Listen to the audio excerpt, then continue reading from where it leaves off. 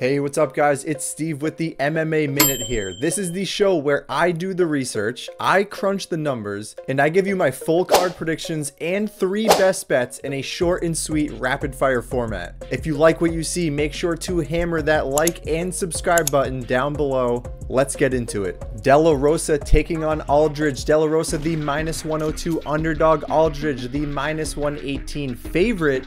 And you have JJ Aldrich taking this fight on short notice. JJ Aldrich is a generalist. She is decent everywhere, but she's not great anywhere. And I think that in this spot, when you're getting a very close fight, we know this is most likely going to decision. De La Rosa is going to have the size edge, the physicality edge, and we know that she is going to be the better wrestler in there. So if you're getting a very close fight, likely to go to decision, it just makes sense to take the underdog here, especially with JJ on short notice. So give me De La Rosa to win by decision. Maness taking on Mendonca. Maness the +190 underdog. You have Mendonca the -230 favorite. This line opened close to a pick'em. It has completely steamed on the Mendonca side, and personally, I don't see it. Mendonca is your classic shoot to box guy, so you know he's going to be dangerous. He has flashy striking, he has good grappling, but I think he is a defensive liability, and you're getting a guy who is not proven in the UFC yet. Maness, on the other hand, is an absolute dog, has very good size at 125, he has strong takedown defense, and he has solid striking. So in the spot, you're getting a lot of hype on Mendonca, but I actually think Nate Maness is the correct side here, so I will go with Nate Maness to win by decision. Demopoulos taking on Murata. Demopoulos +270 as the underdog. Murata the -340 favorite. This is another spot where with Murata, we have the line, the money coming in on her side, and I think it makes total sense. I don't know how you can back Demopoulos at this point.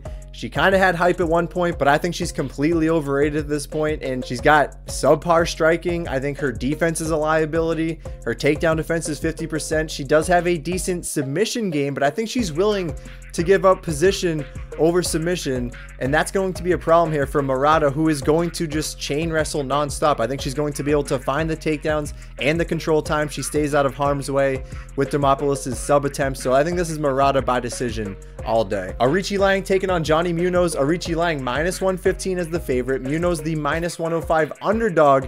This line has tightened up. Munoz was a bigger underdog earlier in the week, and I think this is a spot where you need to jump in on Munoz now, because he will likely continue to climb with his line. He will probably become the favorite at some point soon.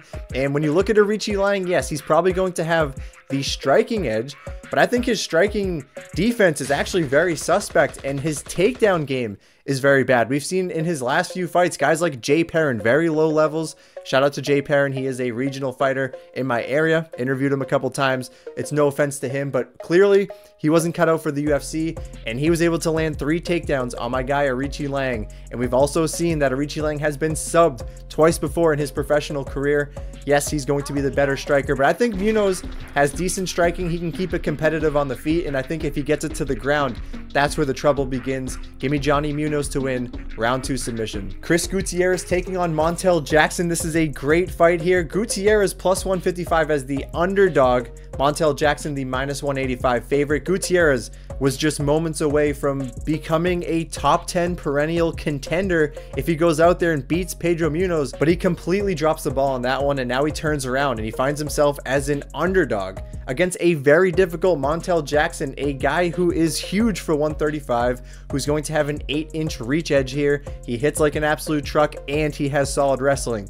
So yes, this feels like a very tall hill to climb for Gutierrez, but if Gutierrez is good at anything, great even, I'd say, he can smash his opponent's legs to bits, and that's something that he needs to do here. If he's able to do that to Montel Jackson, because Gutierrez is going to have that speed advantage, he chops away the lead leg. That's going to take away the striking, the danger on Jackson. I don't think he'll be able to use the wrestling as much as he wants to if that lead leg is all busted up. So I do think there is a way for Gutierrez to win, staying on the outside, utilizing the speed, smashing that lead leg, and if he's able to do that, I will go with Gutierrez to win as an underdog by decision. Kowalkiewicz taking on Belbita. Kowalkiewicz -165 is the favorite. Belbita the +145 underdog, and you're going to see Belbita is getting a lot of love as the underdog this week, but personally, I think it's the Kowalkiewicz side that makes sense to me. Belbita probably has a small striking edge, and that mainly comes with the very high level of volume she's able to throw out there, but she lacks that finishing ability, those power shots. And I think with Kowalkiewicz, she is showing a big resurgence in her career here. I think she's able to keep it competitive on the feet,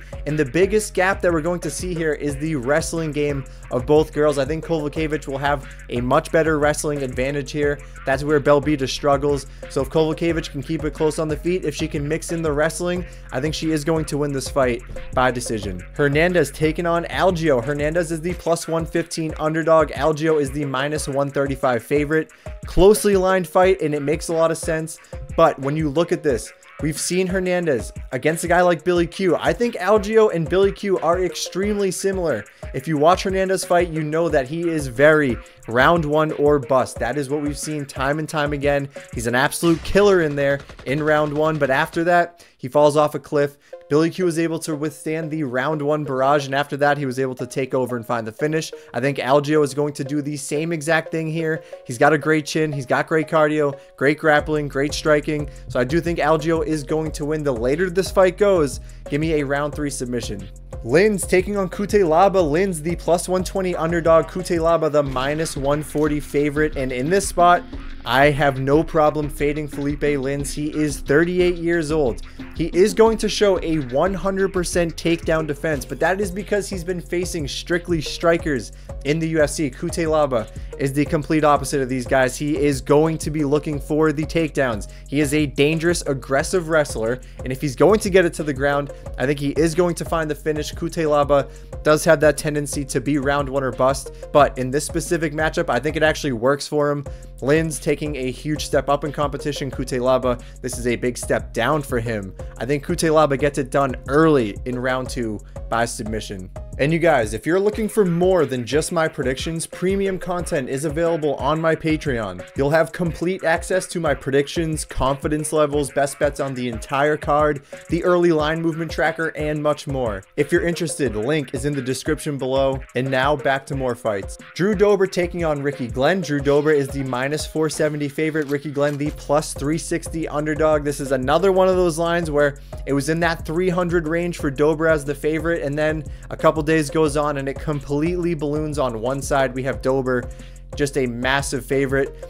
If there's anything that we can say about Dober, maybe the chin is starting to crack. We've seen him get dropped in his last few fights. We've seen him get finished in his last few fights.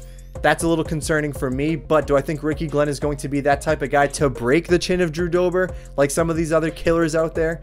I don't think so. I think this is Drew Dober all day. He is going to land the much more impactful, bigger shots on the feet, and I do think Aoriqileng coming off a tough knockout loss to Christos Giagos, that's not going to end well for him. Drew Dober gets back on track here, finds a round 1 knockout. Alex Morono taking on Joaquin Buckley. Alex Morono plus 140 as the underdog. Joaquin Buckley as the minus 170 favorite. This is a fight that I have gone back and forth on so many times, and it looks like I am going to land on the underdog here. Alex Morono, you have Joaquin Buckley. 185 moving down to 170. In ways, I think it makes sense for him because, you know, he seems to be too small for 185, so he will be the bigger guy down to 170. He hits like an absolute truck, so the power does translate, but there are a couple things that I think are questionable for him. I think one, the cardio is a concern, and I think the chin is a concern for this guy. And we've also seen if the fight gets extended past that 1.5 round mark, that's where he's going to start falling off a cliff. I will say Morono can be chinny. We've seen him dropped. We've seen him finished in the UFC before. That can be a concern here. But if this fight gets extended, Morono is going to take over. Buckley does like to shoot for takedowns. I can see him getting a little bit desperate, a little bit sloppy. And Morono has low-key, very good submissions. So I do think Morono can win by submission in round 3. Joe Pyfer taking on Abdulrazak Alhassan. You have Pyfer minus 455 favorite. Alhassan the plus 350 underdog. Another one of these spots. It's the co-main event. Pyfer is here for a reason. We know the UFC wants to drive this hype machine to the moon. Alhassan just happens to be a pawn in the game here. I do think Alhassan is dangerous early on. He's a round 1 killer. He can take the fight to the ground. Nicknamed Judo Thunder. We know he's got that background. But Joe Pyfer, Overall, he's going to be the much bigger guy. He's going to have a significant reach and size advantage. I do think he's going to land that kill shot eventually, so I will go with Joe Pyfer to win, playing the UFC narrative here by round 2 knockout. Grant Dawson taking on Bobby Green in the main event. Grant Dawson minus 425, Bobby Green plus 300. I made a video about this earlier in the week. I do think Bobby Green does have value at this plus 300 level because historically we have over 20 fights in the UFC to go off of. Green has shown strong takedown defense, a strong get-up game, good grappling defense. He's been submitted 2 times. Both of those times were way back in 2009. Bobby Green has great cardio, and he is going to be the better striker of the two. So I do think Dawson can go in there because we've seen before he is improving. Moving to American Top Team, he has gotten much better. The wrestling is an absolute problem. He can take your back, rack up control time. He will throw up sub attempts, and we see that the cardio and the striking is improving. So I do think Dawson is the correct side if you're playing just a straight play. But betting wise, I do think there is some value on Bobby Green plus 300. I may even sprinkle some money on that round 4, round 5 props just because Dawson in the past has shown that the cardio can fail him and Green can take over as the fight goes on. But Dawson officially is the play to win by decision. And as far as my 3 best bets go, the lines have not dropped yet, but the 3 ones that I am going to look at: Johnny Munoz by submission, we have Joe Pyfer by knockout, and we have Bill Algeo to win inside the distance. Those are going to be the 3 best bets. And that'll be it for today's video, guys. Thanks for tuning in, and we'll see you next time.